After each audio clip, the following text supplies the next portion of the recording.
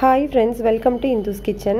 இன்னைக்கு நம்ம சேனல்ல ரொம்ப சிம்பிளா 10 ல இருந்து 15 நிமிஷத்துக்குள்ள ஒரு சூப்பரான வெரைட்டி ரைஸ் எப்படி செய்யறதுன்னு பார்க்கலாம்.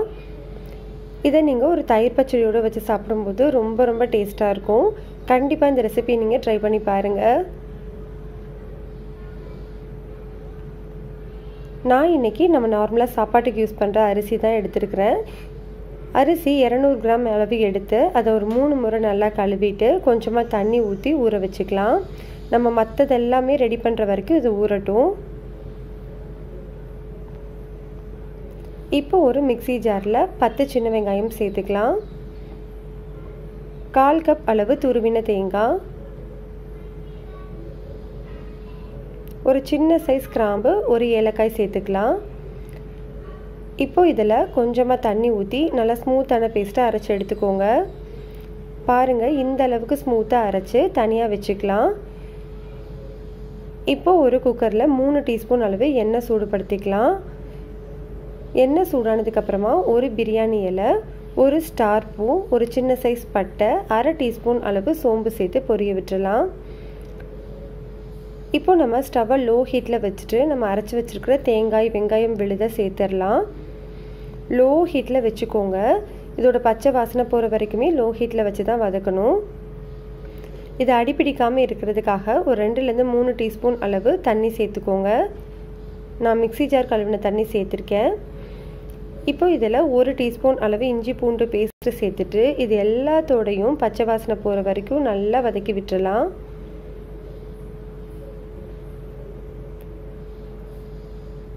இதோட பச்சை வாசனை நல்லா போனதுக்கு அப்புறமா இதில் நம்ம ஒரு 1/4 டீஸ்பூன் அளவு மஞ்சள் தூள், 3/4 டீஸ்பூன் அளவு தனி மிளகாய் தூள், 3/4 டீஸ்பூன் அளவு மல்லித்தூள் சேர்த்துக்கலாம். உங்கள் காரத்துக்கு ஏற்ற மாதிரி மிளகாய் தூள் நீங்கள் அட்ஜஸ்ட் பண்ணிக்கோங்க. இதை ஒரு நிமிஷம் லோ ஹீட்டில் வச்சு வதக்கிக்கலாம். எல்லாமே நல்லா வதங்கினதுக்கு அப்புறமா நம்ம ஏற்கனவே ஊற வச்சுருந்த அரிசியை சேர்த்துக்கலாம். இதை ஒரு முறை நல்லா மிக்ஸ் பண்ணி விட்டுருங்க.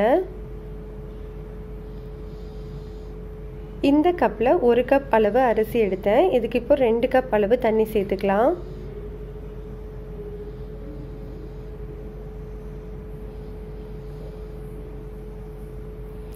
தண்ணி சேர்த்ததுக்கு அப்புறமா இதுக்கு தேவையான அளவு உப்பு, கொஞ்சமாக கருவேப்பிலை, கொஞ்சமாக கொத்தமல்லி இலைகளை தூவிடலாம். ஒரு 2 டீஸ்பூன் அளவு நெய் சேர்த்துக்கோங்க. அப்போ நம்மளுக்கு நல்ல வாசனையாகவும் இருக்கும், நல்ல உதிரியாகவும் வரும்.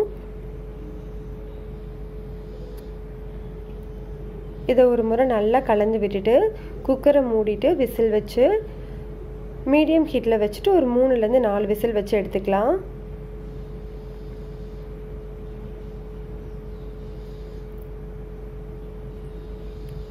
இப்போ ப்ரெஷர் எல்லாமே தன்னால் அடங்கினதுக்கப்புறமா ஓப்பன் பண்ணி பார்க்கலாம். பாருங்கள், நம்மளுக்கு சூப்பராக ரெடி ஆயிடுச்சு. அடி பிடிக்காமல் ரொம்ப டேஸ்ட்டாக ரொம்ப சூப்பராக உதிரியாக ரெடி ஆகிருக்கு பாருங்கள். கண்டிப்பாக இந்த ரெசிபி நீங்கள் ட்ரை பண்ணி பாருங்கள். பிடிச்சிருந்ததுன்னா லைக் பண்ணுங்கள், ஷேர் பண்ணுங்கள், கமெண்ட் பண்ணுங்கள். மறக்காமல் நம்ம சேனலை சப்ஸ்கிரைப் பண்ணிக்கோங்க. கூடவே பெல் ஐக்கானையும் கிளிக் பண்ணிவிட்டு ஆளுங்கிற பட்டனையும் கிளிக் பண்ணிக்கோங்க.